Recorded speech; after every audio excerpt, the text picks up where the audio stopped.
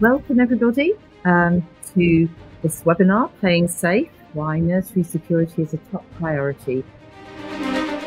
We're here and talking about Ofsted's expectations in relation to nursery security. So what are the expectations when it comes to security?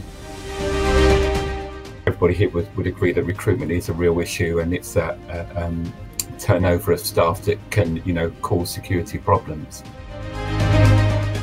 We've seen a noticeable increase is in the uptake of security solutions to help streamline processes and also to give greater peace of mind. So there's definitely been a change in perception towards CCTV safety monitoring.